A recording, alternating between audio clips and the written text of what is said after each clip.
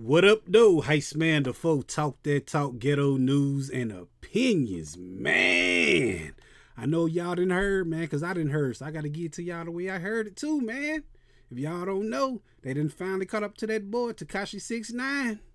I heard they put the beats to him, man. I heard they put hands and feet to this man, yo. I think he was at a gym somewhere in, Florida, you know, doing this thing, getting his little swole on. Then I heard they came in there, you know, just got at him, man. They said they jumped him. It's footage of the stuff and out there and all that stuff. I can't put it on here, man, because, you know, it looked bad. You know, I seen that. I was like, man, it's crazy, man. Y'all gotta be careful. Y'all know he gonna tell. Flat out, period, point blank. He known for telling. But that's the story right now. Tekashi 6ix9ine, they got hands and feet put on him.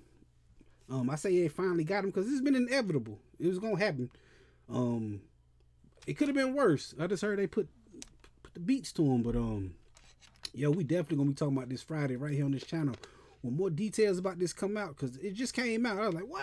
They got him? I mean, I ain't glorifying it, but yo, I knew it was gonna happen sooner or later. I just didn't know it was gonna be tonight, you know. Ain't nothing on TV, no way. But anyway, like I said, we definitely gonna be talking about this Friday right here on this channel. Come through and holler at me, man. Hit that like button, the comment button, the share button, the subscribe button, the notification bell, all that stuff. Y'all know, holler at your boy. All right. This time, but I'll be back, and sooner than you think.